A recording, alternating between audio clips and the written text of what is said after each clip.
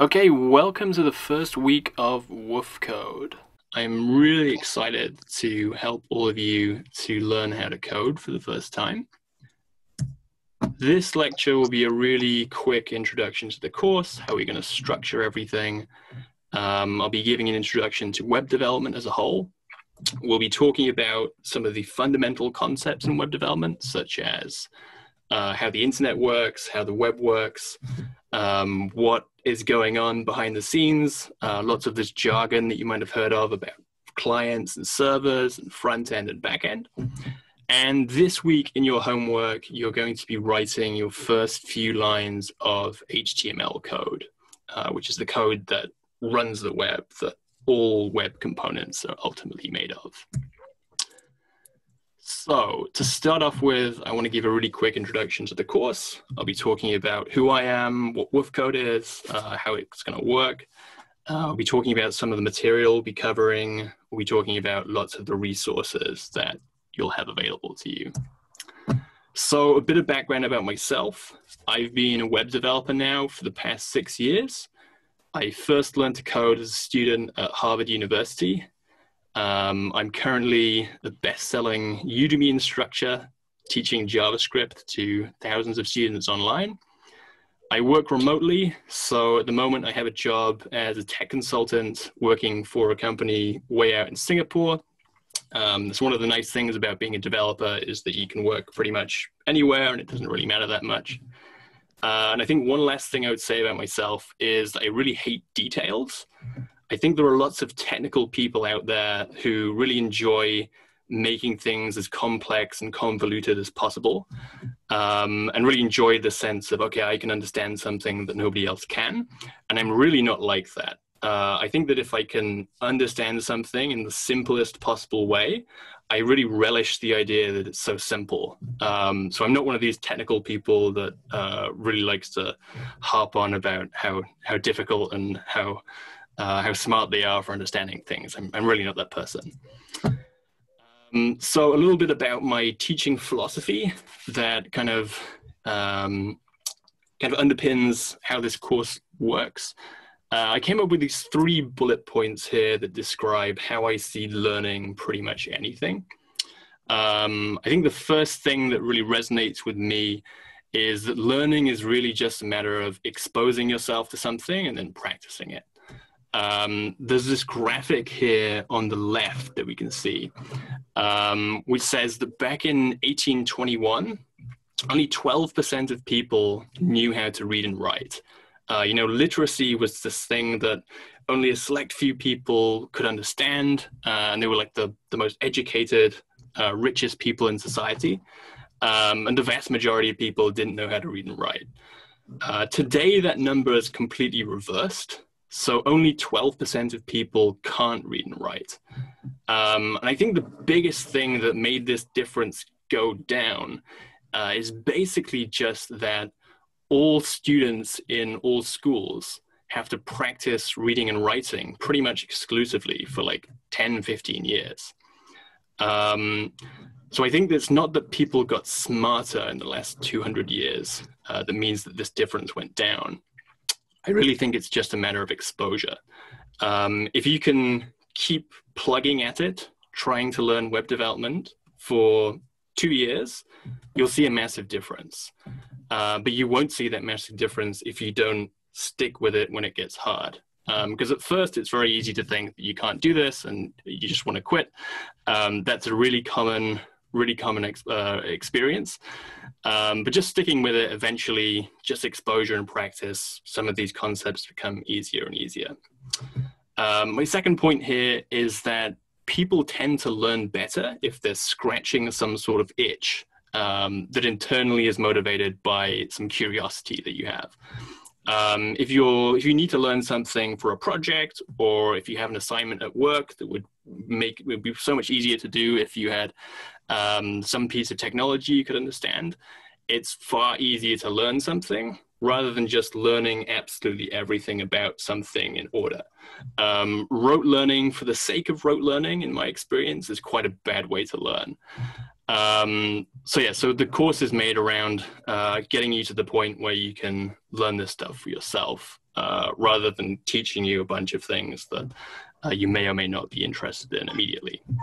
And then finally, I think that I'm a huge subscriber to this whole 80-20 principle. Being able to learn just the bare basics that allow you to understand a lot more. I think it's a lot better than learning absolutely everything about a subject. So for example, I always had this experience when learning languages. It's quite similar to learning programming languages as well. That I probably spent about 8 years trying to learn Spanish as a student at school. And lots of this learning involved, learning everything about a grocery store. So the name of every single vegetable, one after another, we have to memorize in this specific order. But you never actually got to learn these really common words that you can plug into any sentence and actually understand things around you. So 2 years ago, I learned German, and instead I learned it by learning just the 500 most common words in the language. And this was immediately like 67% of all spoken German. So I could already kind of stumble through conversations, and that became way more motivating than having learned every single fruit and every single vegetable in order of kind of like a logical layout that you might find in a language class. So these are kind of the underlying principles that I'm using to come up with WOOFCODE's curriculum. WOOFCODE is intended to be a broad introduction to web development. We cover a lot of different topics in quite a short amount of time. The goal with that is just this sort of 80-20 thing of helping you to have like a really broad overview. And with that broad overview, it's really motivating to say, okay, I just need to know this, and I can already make the website that I want to make, for example. And I see WOOFCODE as being primarily sort of a motivation machine, helping you to stay motivated for this one 10-week block so that it becomes easier and easier to teach yourself and ultimately find your own intrinsic motivation to learn more.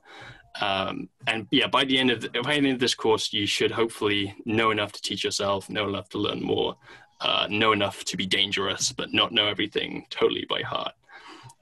So in that sense, I would say that WOOFCODE isn't necessarily the best curriculum that you could be teaching in terms of how the material is made. Just making this myself, for example, you could also use something like Codecademy. But the great advantage of WOOFCODE is that everything is together in one curriculum. You're learning with lots of other students. You get to interact with a common curriculum, talk to me, talk to the other students. And ultimately, it should be easier to stay motivated for an entire period of learning something new. So on that note, you should hopefully have seen the syllabus already before starting this lecture. But this is a really quick snapshot of everything that we're learning.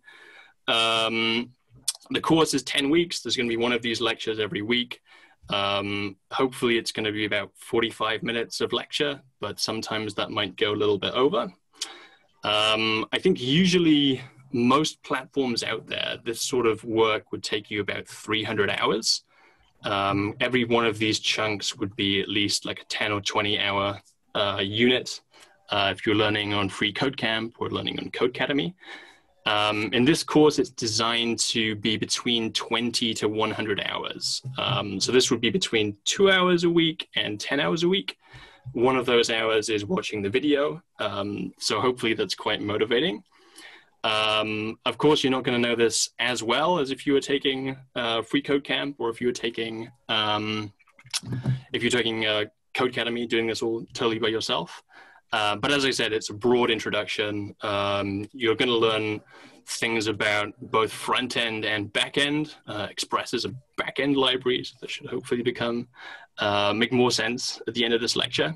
And yeah, you should be able to understand lots of things about computer programming, which is a great introduction before taking a deeper dive by yourself. Something really important that I want to stress is that consistency is really key in learning computer science, in learning web development. The course is designed so that if you put in 1 hour of effort every week, it'll be way more useful than if you put in 10 hours in the first week and then nothing in the weeks after. You can imagine with the first graph on the left, somebody who started out really excited, but then something came up in their life and they can't keep a consistent effort throughout the weeks. This person would know quite a lot about HTML, but basically nothing about React or Express.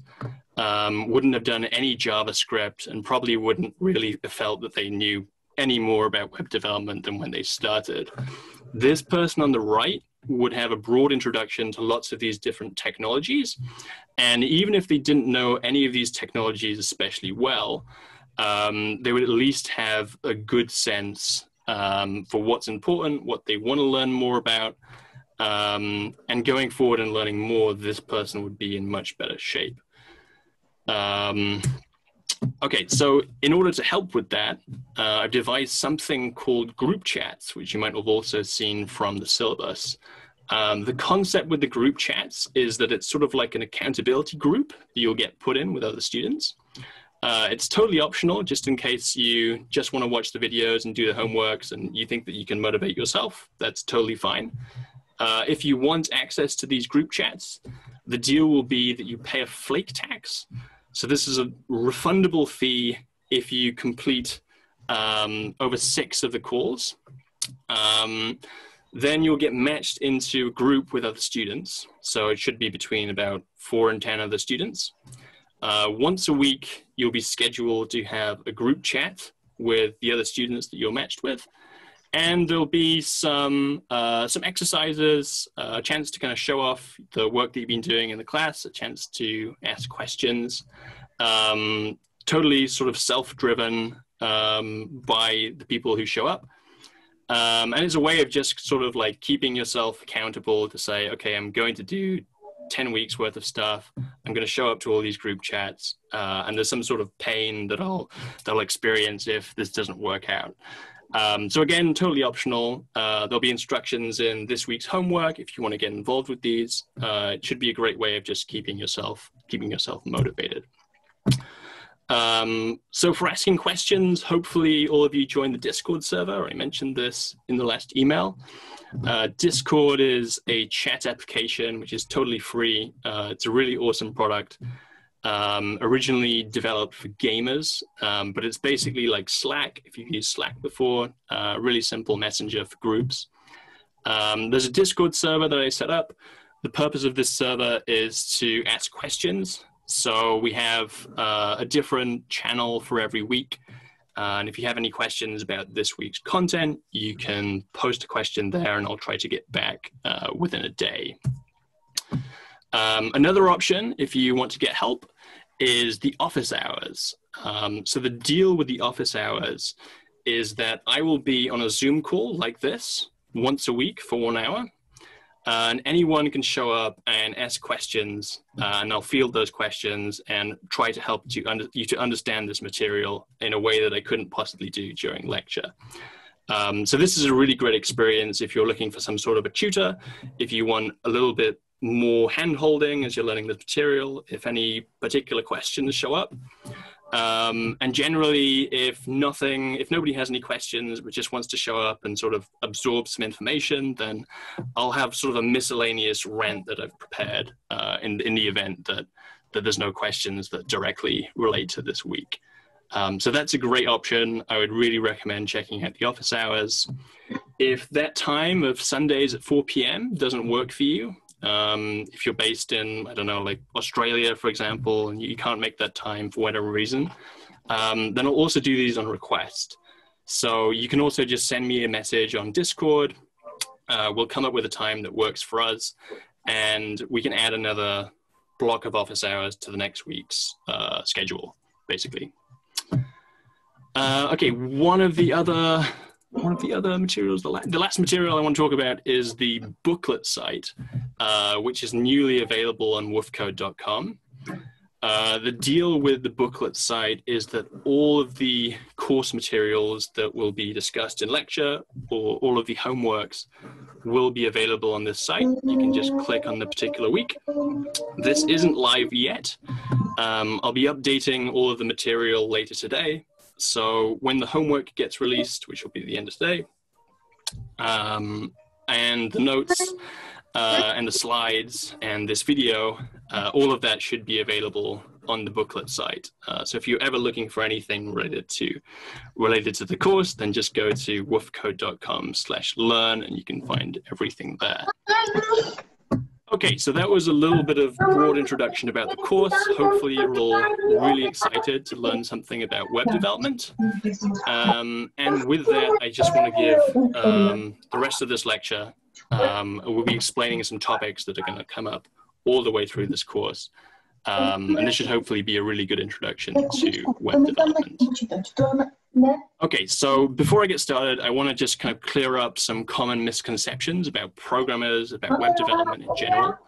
I think in general, when people think about programmers, they think about one of the two gentlemen on the left here.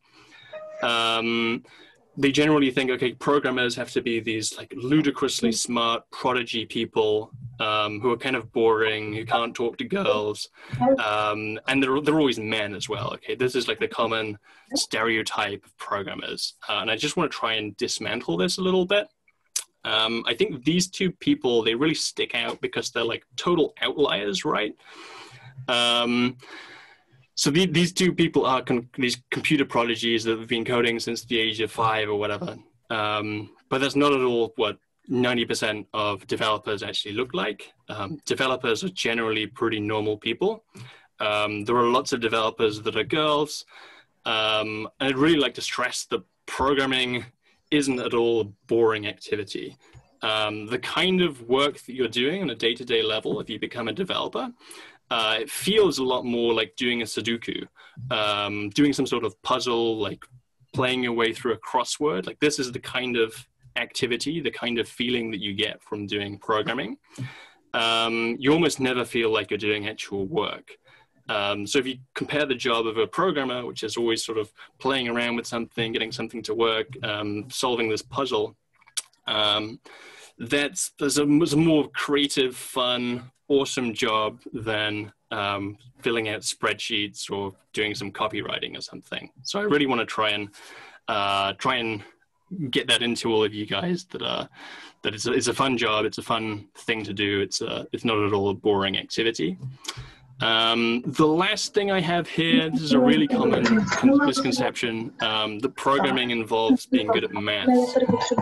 Lots of people will say, well, you know, I would love to be able to do web development, but I'm not really a mathsy person, could never really understand maths, it's not for me.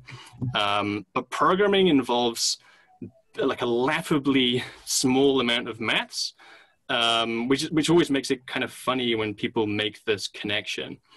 The most maths you'll ever need to do in computer science is like arithmetic operations. So like, okay, what is this number plus another number equals another number? That's like an arithmetic operation. This number is smaller than another number. That's literally as complicated as maths gets. What I would say computer science involves is logic.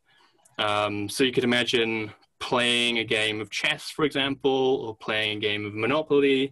Doing a Sudoku puzzle is a great example of the kind of mental work that's involved in computer science. You could think of logic, but I wouldn't worry about being good at maths or not. These are two totally separate things, and it's totally okay to be bad at maths. Like I'm not great at maths either. So yeah, don't disqualify yourself because of any of these misconceptions. Okay, so to kind of introduce web development and computer science in general, the first thing that I always like to talk about is this word called abstraction. So the basic concept behind abstraction is that we're able to use things and do things with a technology without completely understanding how that technology works. So there's this awesome quote by Isaac Newton that says, okay, if I've seen further, it's by standing on the shoulders of giants. And I think this really well encapsulates what this word abstraction means. We don't need to know every detail about technology for us to be able to use it, which I think is something really exciting about web development. So for example here, a great example of abstraction is driving a car. So probably lots of you, maybe even most of you in this lecture have probably have some experience of driving a car.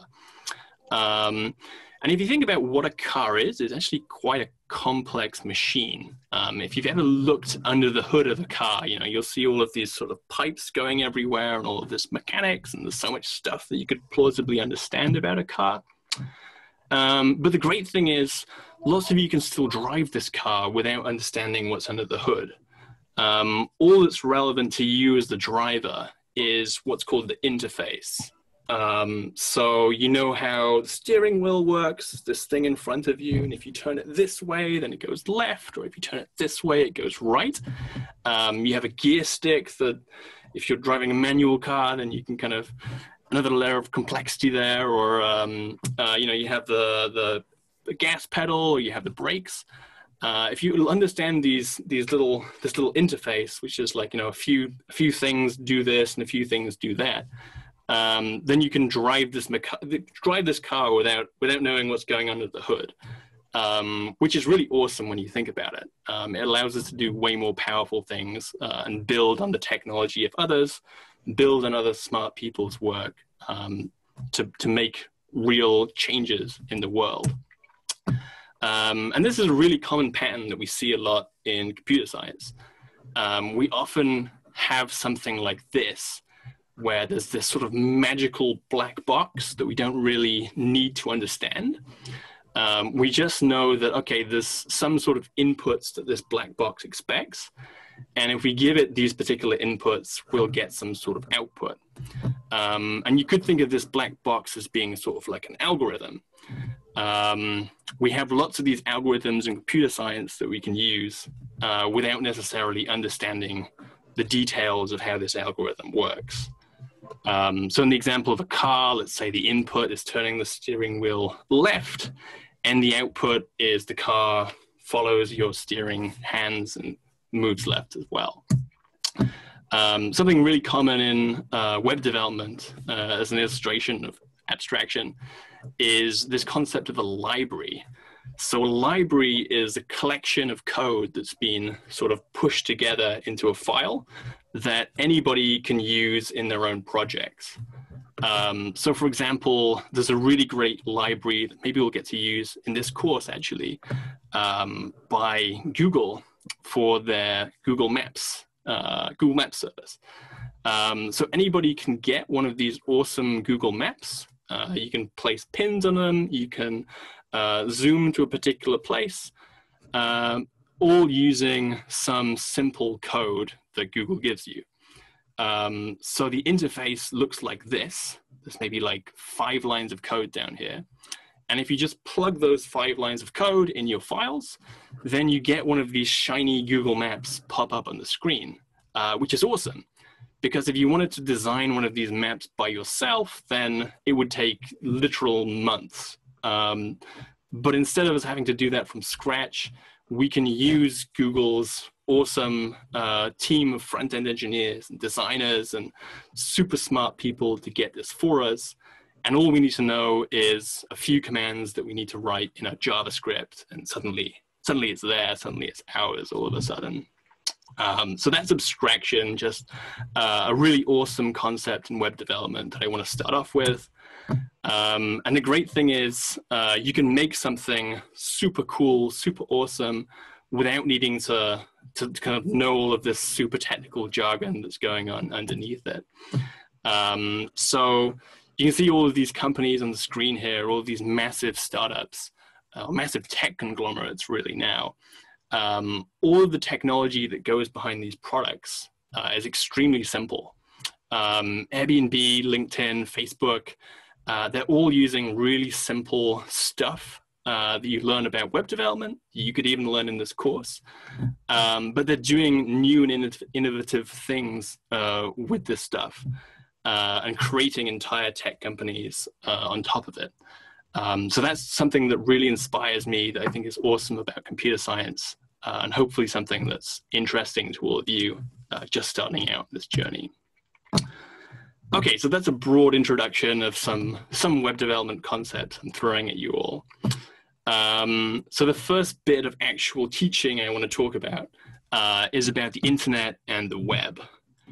These are kind of two fundamental concepts that are really important to know about before we get started writing actual code, because sometimes we'll kind of need to know some of this jargon that'll pop up in the next few weeks, and it's good to get some exposure to it immediately. So first of all, I want to talk about the internet. The internet and the web are kind of pretty often used pretty interchangeably. But the difference is the internet is basically just a network of machines. The internet was first invented by the US military back in the 60s. And we basically have a situation that looks like this. You have one computer that's connected by a physical cable to another computer. And these computers are part of a network. The first internet was kind of a United States-wide network called ARPANET. But currently, there's a network connecting basically all computers in the world. Your computer is probably connected to the internet through a router, which is this kind of box that should be somewhere in your house.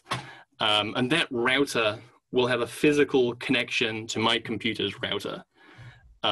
There's even a huge wire running underneath the Atlantic Ocean that connects the United States with Europe. So even today, there are basically just these computers that are connected by physical wires. And every computer on the internet has a unique address which you can send things to. So this address you can think of as just like a regular address, like, you know, number 4 Privet Drive. You could send something to Harry Potter if you know the address. If you know the computer's sequence of digits, which is called an IP address, then you can send a packet of information to that computer. So this was the entirety of the internet for probably about 20, 30 years, something like that. We could always be able to send information from one computer at a distance to another computer as long as they were connected by wires. The web is something different. Originally conceived of the World Wide Web by this guy, Tim Berners-Lee. And he was a scientist at CERN. And the web essentially looks like this. Rather than having one computer connecting directly to another computer and sending some files, you have one type of computer that's always waiting to receive a request for a file, which it can immediately respond to. And these computers are called servers. So something to bear in mind here is that although we've made this sort of like, there's a kind of this diagram here of what a server actually looks like. But at the end of the day, you could actually have a computer that looks just like this being a server. So a server might look like something kind of confusing or technical because it looks like this, but this is essentially just another computer. You can even make a server on your local computer. We'll actually be doing that in this course. But all the server's doing is that it receives a message and it responds to that message. And the computers that are asking for something, that are making a request, are called clients in this World Wide Web universe. So we have multiple of these clients that can connect to this server. It can ask for files, and the server will respond with some sort of information, some sort of response. Okay, so the building block behind the World Wide Web is this concept called hypertext. So hypertext, we can think of when Tim Berners-Lee was first developing the World Wide Web. The reason why he created it was because he wanted to make scientific articles more available to people working at CERN. So CERN was this giant, still is this giant research venture by the European Union, with sort of thousands of super smart scientists working together on all kinds of breaking edge science. And back in the 1980s, it was possible to find research papers all of these scientists were working on through the internet, but you'd need to sort of manually ask around and try and find the right IP address to request things from. So this was this super unwieldy experience of, okay, I'm working on physics and I need to find this particular physics paper to help my research. I need to ask 3 people to figure out what the right link is to find this particular paper. Tim Berners-Lee came up with this idea of hypertext, which is basically like there's a text document. It could just basically look like a Microsoft Word document, basically. You can have images, you can have bullet points, you can have just regular text. And inside of that text, you could have links, hyperlinks, that can navigate to other websites. So this is basically what we mean by the net or the web. You have this sort of interwoven mesh of websites where there are these different text files that link to other text files. And you can do this thing of like sort of surfing the web between different pages. And this works to it's sort of an easier way of indexing all this information and making it sort of more consumable to the average user. So these hyperlinks all kind of link between different served websites from these servers. So you can imagine going to wikipedia.com on the entry for Facebook, and there could be a link to facebook.com, which will take you to Facebook's webpage from Facebook's server. And that could have a link to Google for some reason. And then on Google, you can find every site linked in the search results, basically. So this is hypertext. This is the web. At the time, this was a totally groundbreaking new idea that totally revolutionized how we can consume content online. Okay, so that's hypertext, that's the web. The next thing I want to talk about is Hypertext Transfer Protocol, so HTTP. This is a really important concept for web developers. It always comes up. The way to remember this is that hypertext is these special types of documents that Tim Berners-Lee created. And transfer protocol means, okay, it's the way that we can deal with transferring these documents between machines. So a protocol is basically like a convention. So the protocol when I meet you for the first time is that I stick out my hand and then we have this handshake. You can think of like a handshake as being like a protocol. IP address, incidentally, stands for Internet Protocol, which is like the protocol of accessing the internet. So IP stands for Internet Protocol.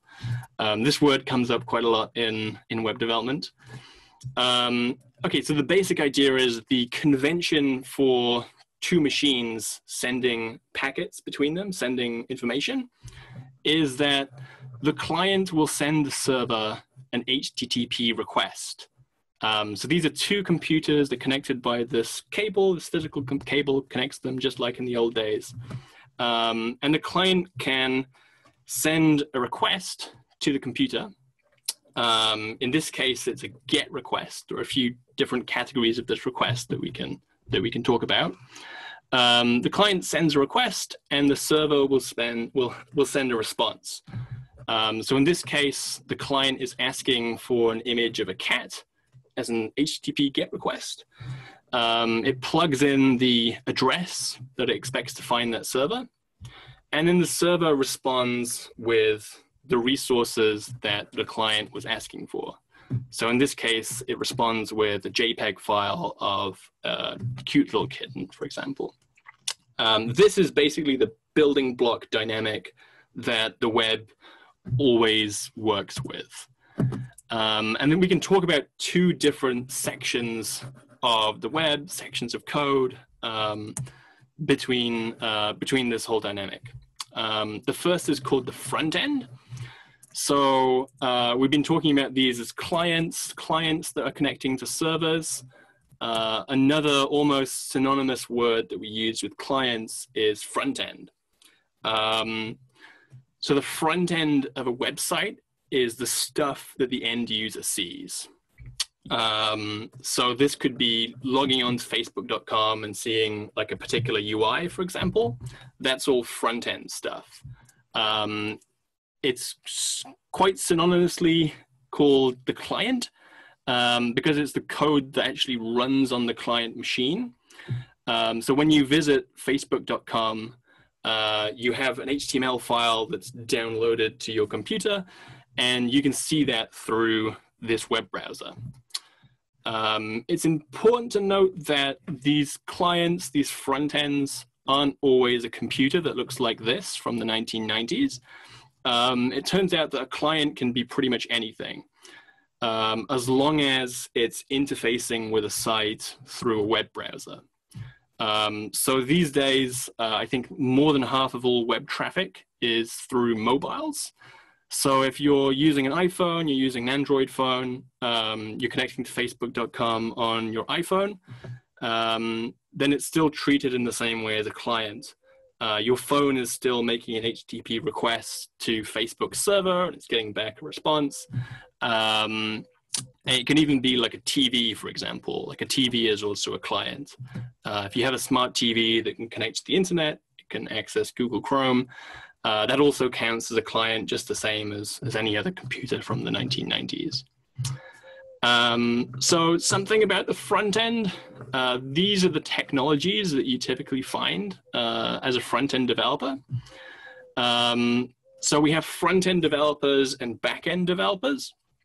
And a front-end developer always uses HTML, CSS, and JavaScript. These three are basically the bread and butter of front-end development. And typically these days you would use one of these three frameworks as well to make your job easier. So these are all called front-end frameworks.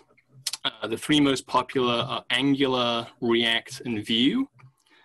And these make it easier to build reusable components that you can stitch together to make it easier to program as a developer.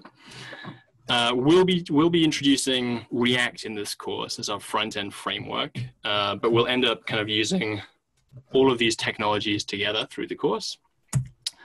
And on the back-end side, the back-end refers to the code that's running on the server. So the code that's reacting to, okay, if a client asks for this particular document, then you need to give that document back.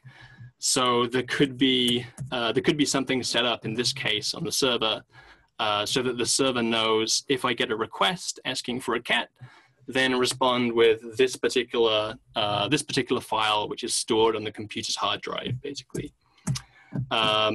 And part of the job of a server could literally just be to look something up that's actually physically on the hard drive of the computer that is hosting the server. Or more commonly, the server could ask for something from a database, which is stored somewhere else.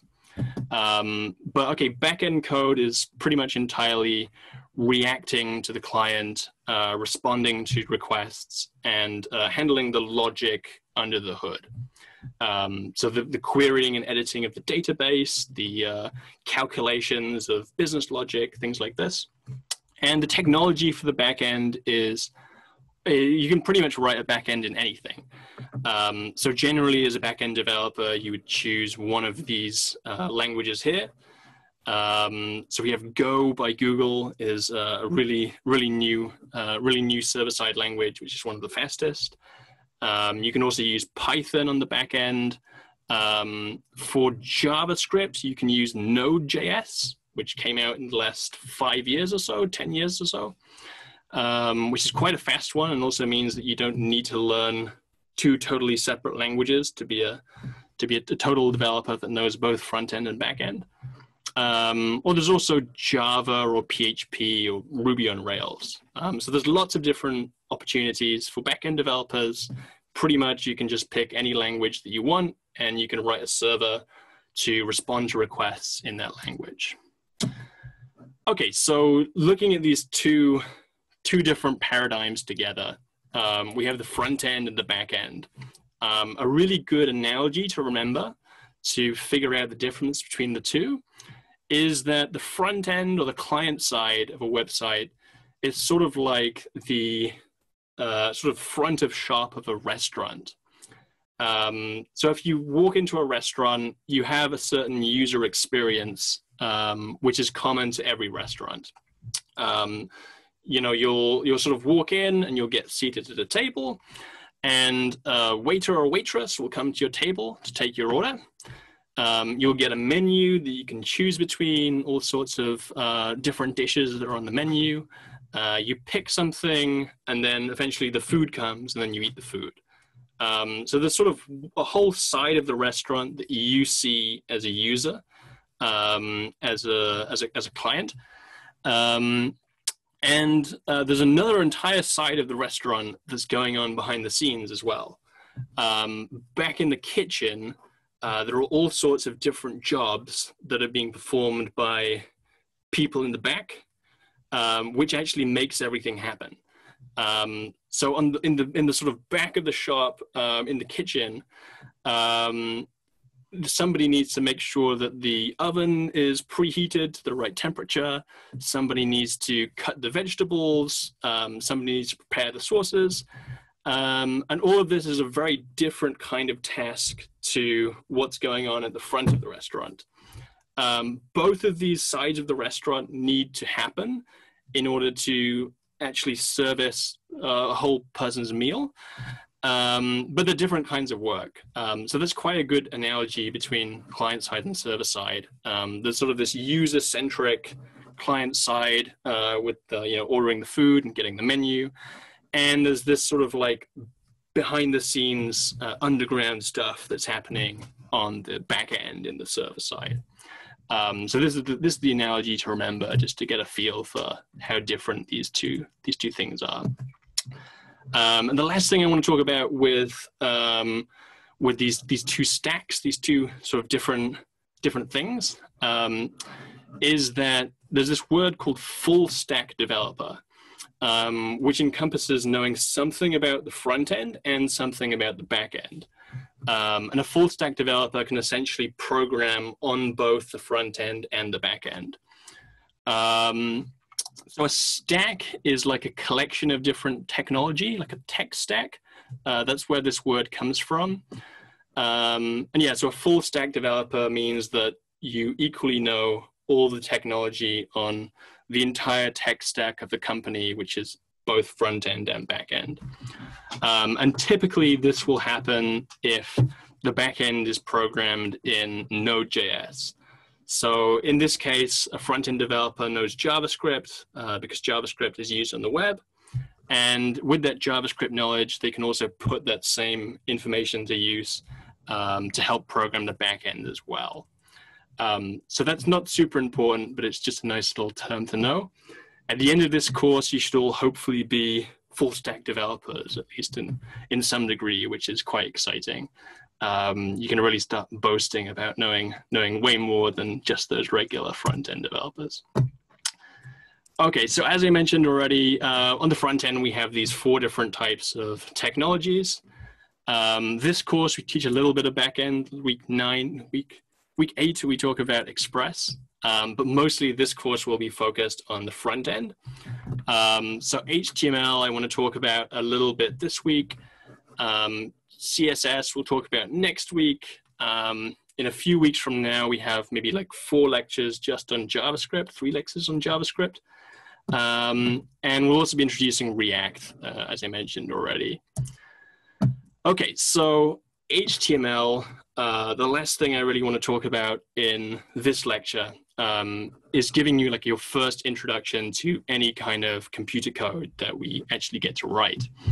HTML stands for Hypertext Markup Language.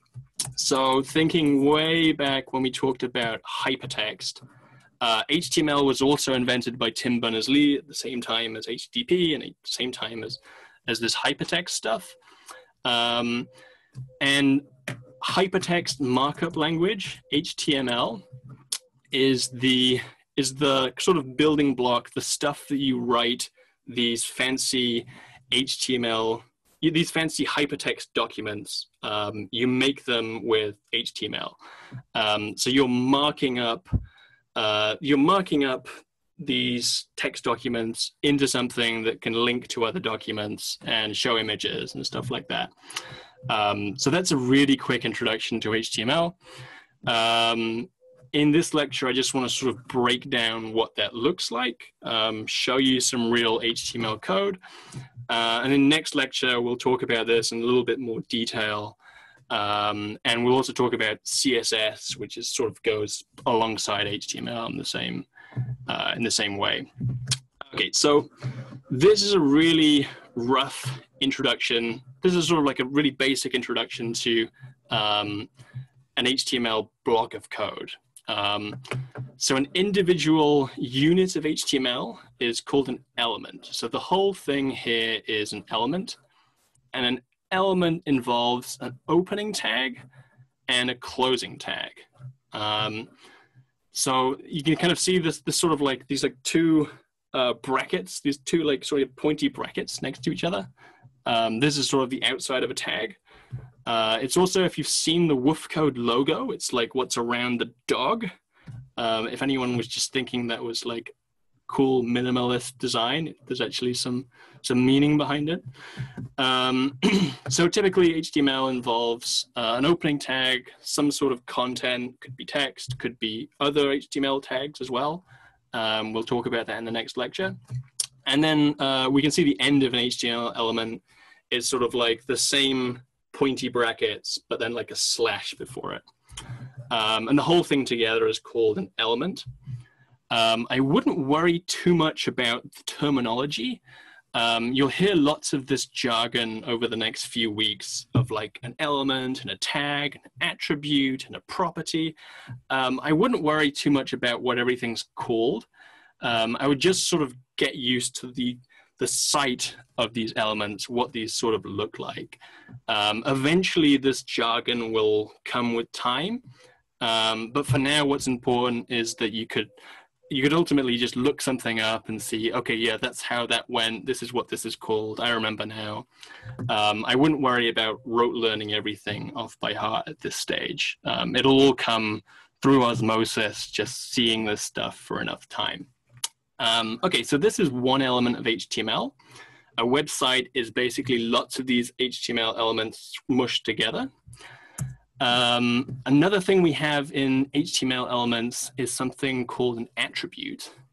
So we have a name of an attribute and then some value of an attribute, such as this. In this case, this is a class attribute that we're adding in. A class is something specific that we use with CSS to sort of track elements on the page. Okay, they're in the same class. We should style them in similar ways. In general, an attribute provides additional information about a particular element. So some of the most useful attributes that we have with HTML elements, for example, is an image tag, an image element, an image HTML element requires like a source attribute, which is like a link to where the image is found. So that could be like some cat picture on Google. You could find the URL that goes to a particular image, and then you could just include that in an image tag source attribute, and then it shows up on the screen. This should become more obvious when we actually write some HTML this week. You'll have, as part of the homework this week, there's an opportunity to code along by yourself in an online editor. And one of these exercises will be writing an image tag, for example. So there'll be some tutorial alongside the exercise, which will show you how the syntax works. But in general, just as a broad overview of HTML, we have lots of these attributes that we can use, and we just have a name of an attribute, so in this case, a class, and we're setting it equal to some value. So here, the class has, the P tag has an attribute called class, and we're setting that class equal to editor-note. And then we can do things with that later. Okay. And the last thing I want to talk about with HTML is just broadly what things look like. So this is the same code that exists on pretty much every website. This is what all HTML scaffolding looks like. There's always this doc type HTML thing at the top. It doesn't really do anything, I think. I think it just sort of expresses that this is an HTML document when your web browser sees it, so it knows how to handle it. Then you have everything has to be wrapped inside an HTML tag. So like this is all the HTML on the screen. I'm not really sure why they have both of these, because you should basically be able to infer it from the file type. But all HTML files have the same structure. Then all HTML files also have a head. So a head tag includes everything to do with sort of meta information about the site. So for example, like the title, when you have sort of the name of the site in the sort of title of the tab, you can set that value using the title tag inside of the head tag. So as long as you write things exactly like this, then the title will change. We can also link to specific types of files. So we can include CSS here, for example. That's a really common thing to do in the head. But none of the stuff in the head actually shows up in the screen. Everything on the screen, we have to write inside of this body tag. So we'll write other HTML elements inside of the body, and then that's what ultimately shows up on the screen. So we'll show a little example of that in a couple of minutes. The last thing I want to do is just talk about the different types of HTML element. There's a table here with lots of different options for HTML. A couple I mentioned already is, yeah, the image tag. This is one that pops up quite a lot, IMG. The A tag defines a link to another site, so a hyperlink. We'll go into these in a bit more detail next lecture, but just to give you an idea that there are lots of these different elements out there. Don't worry about learning all of these right now. We'll get that with some time, with experience. Okay, and the last thing I want to do today is talk about the Chrome developer tools.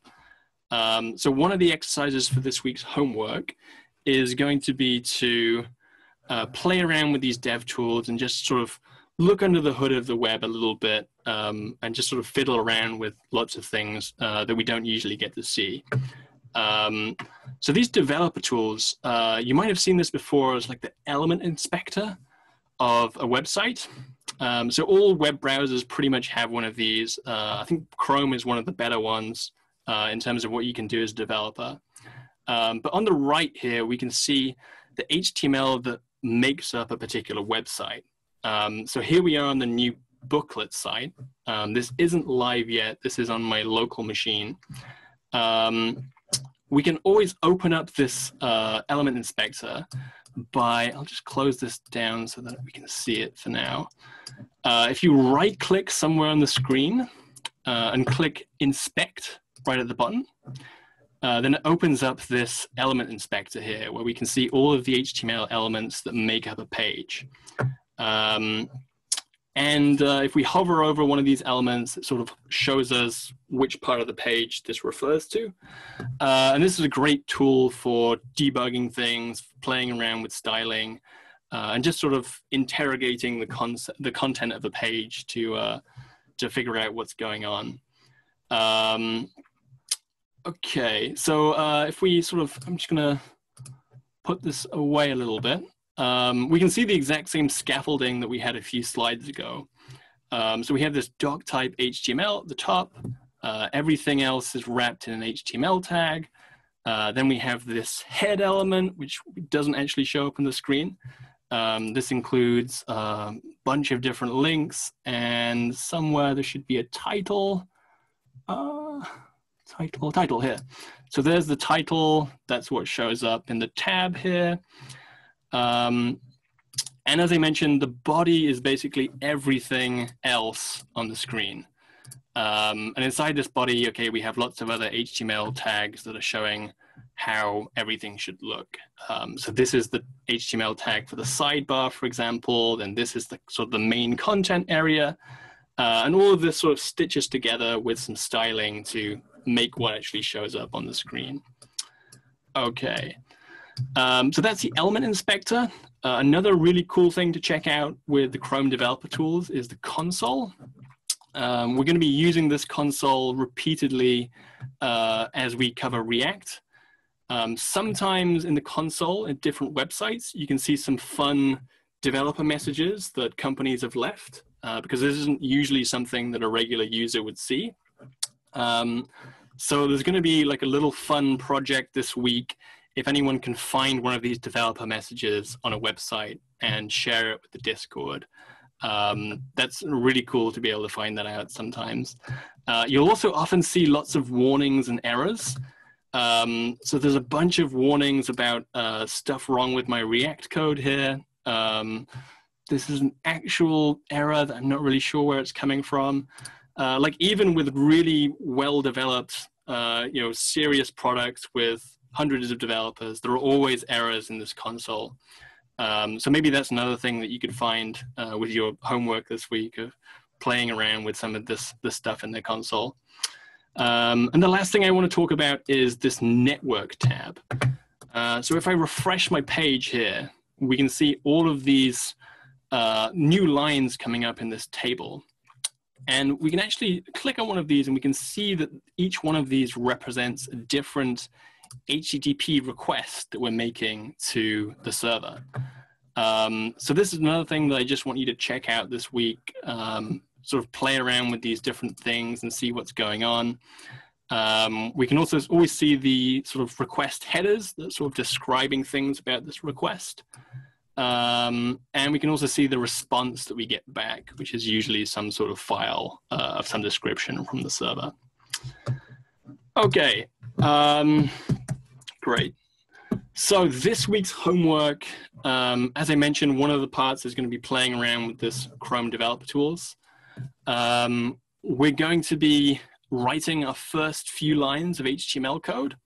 So for that, we'll be using a site called FreeCodeCamp, which you may have heard of before. FreeCodeCamp is an awesome online free utility for learning how to code. And the great thing about FreeCodeCamp is that it comes with an online editor where you can play around and write code by yourself. And you can see immediately HTML updating what's on the screen. So that's a really good way of getting started without having to download anything, without having to work with the command line yet, which is always kind of a daunting prospect when you first start out. And other than that, we have a few videos for the homework this week, just on the building blocks of the web, understanding how everything's fitting together, and a little bit more detail than I explained today. So as usual, there are going to be two different sets of homework. There's going to be the initial homework, the sort of mandatory homework for sticking with the course. That should take roughly about an hour. And if you get done with that and you still want to learn, then there's also the bonus homework, which will be a little bit more stuff. So there'll be some more videos, and there's going to potentially be a project for this week, actually using HTML on your local machine and making a project by yourself, just sort of trying to replicate something that I give you.